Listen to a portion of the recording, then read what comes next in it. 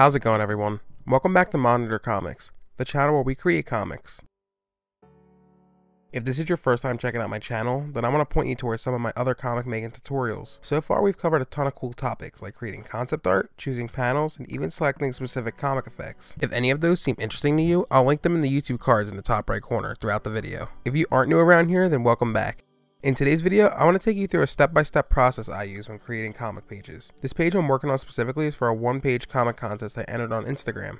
This is my first time ever working with the story and these characters, so I'm starting with a fresh slate. Since I want this video to focus specifically on the actual page process, I'm going to skip all of the pre-production. If this were for a series or anything like that, then I'd recommend a few extra steps, but since this is a one and done deal, these steps are going to be more straightforward. So, we have our character design and we got a page idea in our head. Step 1. Prepare your script. I can't stress to you enough how important scripting is in the comic book making process. By scripting out each of your pages, you'll be able to keep track of all of your dialogue before you even lift your pencil. I make sure to script out every individual panel as well, just so I can get a rough layout idea in my head. On the screen, you should see the actual script I used during the pre-production phase of this page. I try to follow a similar format to theater script writing, where you describe whether the scene is an exterior or interior shot. You don't have to be super formal. I try and get my thoughts onto the page pretty quick, so I shorthand my script with just enough information to give myself or my editor enough to work with. I'm sure there's some of you that might think scripting is a trivial step and you'd rather skip straight to the storyboards. I feel you, I did that a lot when I was first starting out. We're artists, we'd rather spend our hours actually drawing rather than writing and thinking too hard.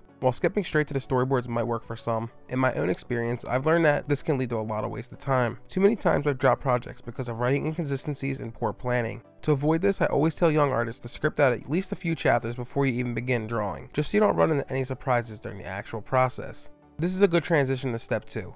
Translating text into visuals. Taking a look at the first panel description, we can see I left it pretty open-ended.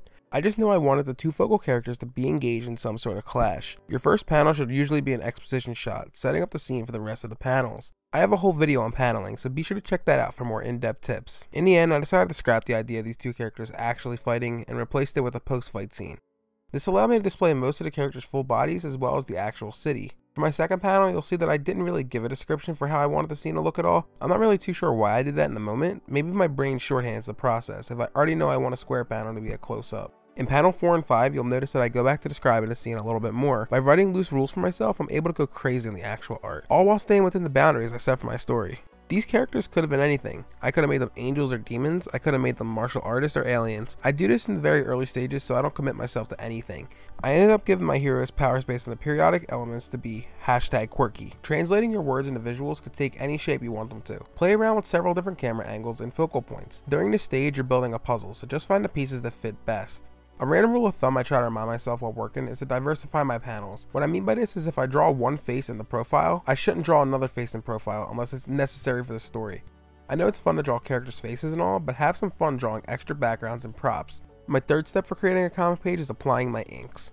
Quick disclaimer, I'm by no means a great inker. I've always referenced other artists to try and figure out what style I like best. For this page, I decided to go for a more western feel with deep fill blacks and cross hatching. Something I've learned over the years is less is more. Try to avoid putting too many details while inking or else you'll begin to crowd your drawing. It's easy to get absorbed in your drawing and you forget that somebody actually has to read it. For this reason, I try to put little details on the characters' faces so I can keep them clean and look at. I tend to add a lot more details on the clothing and the background objects. Some great inkers I recommend you check out include Jim Chung, Sabine Rich, and J. Scott Campbell.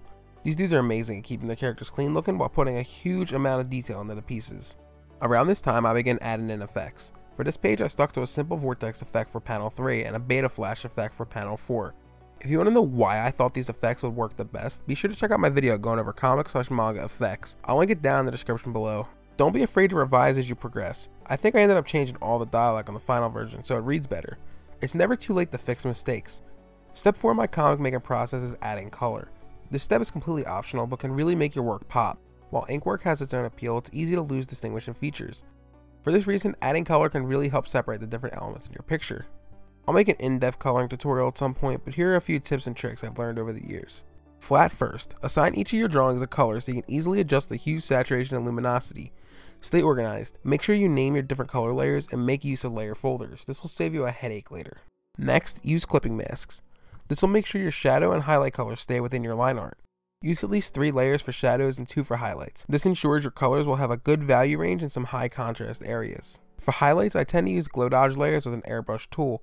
This just gives the drawing a little extra oomph. I use a dark desaturated blue and a hard light layer for overarching shadows. This isn't a must, but I like to keep my shadow temperature cool and my highlight layers warm. Inking and coloring are skills that improve the more you do it. So if you aren't happy where your skills are right now, don't sweat it and just keep creating. My final step for creating a comic page is preparing for display. I'm sure you've heard of the term DPI, or digital pixel per inch. For some reason, everybody says the magic number is 300 DPI. Yeah, okay, do that if you want your zoom in quality to be as pixelated as Minecraft. I tend to set my page resolution as 600 DPI, even if I'm working on a standard letter size paper.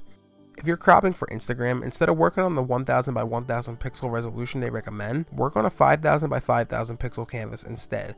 Trust me, you'll thank me later. While exporting, I tend to export my drawings as JPEG files. I do this because JPEGs are image files with the best resolution preservation and the smallest file size. I'd only recommend saving your file as a PNG if you want to preserve your layer information, aka if you're sending the file off to somebody else or creating a transparent image. If they're exporting, you're pretty much good to go. I hope you got some value out of this video. If you did, be sure to smash that like button and subscribe to the channel if you haven't already. Drop a comment down below on your comic book making process. I'd love to hear how you all work. Be sure to check out my work on social media. I'll link all of that down in the description below. Keep creating, guys. I'll see you all in the next one.